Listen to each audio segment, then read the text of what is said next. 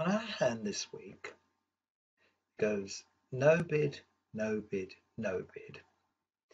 We open a club, next person bids a heart, and when partner says double, showing spades, we can safely bid two spades after East intervenes with two hearts.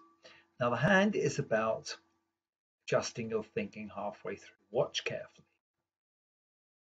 West leads a club. That might be a singleton, might be a top for doubleton. So we need to draw trumps. Now the normal way of drawing trumps when you've got lousy trumps is to duck around with trumps and then take the ace the next time, and they'll be left with a master trump and they can't draw two trumps for one. So that's what we're going to do. So we lead the five of spades, but up pops the queen. Now it's a different state of affairs.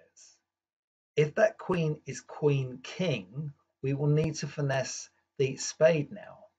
If it's not king queen, we haven't got a chance of making this contract with the spades breaking 4-1. So we'll alter our thinking and take the ace and now finesse on the way back in spades. Finesse 9, and it was a doubleton king after all. East gets off lead with the ace. We can now draw the last trump and enjoy all these clubs.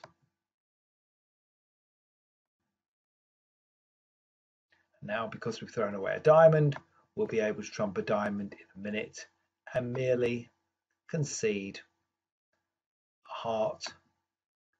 You can trump one diamond, and we will let them have their last trick. But we get 10 tricks for a very, very good match point score.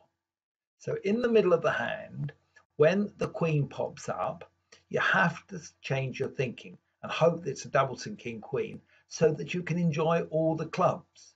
What we made was 2 trumps natural, 5 clubs is 7, the ace of diamonds 8, and a ruff in each hand with the last trump 9-10